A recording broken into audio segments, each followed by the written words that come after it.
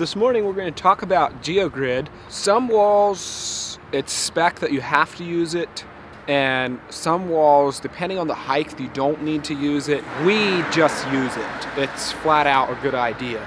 And this is the wall that we tore down right here. And this is geogrid.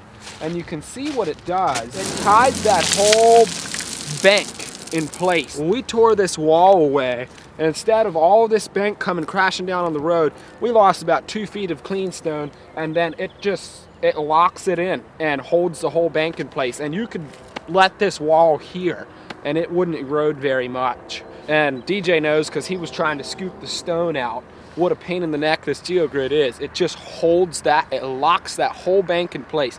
And that way it gives structure to your wall system. It's an age-old idea. Actually, the Egyptians used it. They used woven papyrus plant in their wall structures. So it's something that's been around for a long time. And the reason they used it is because it worked.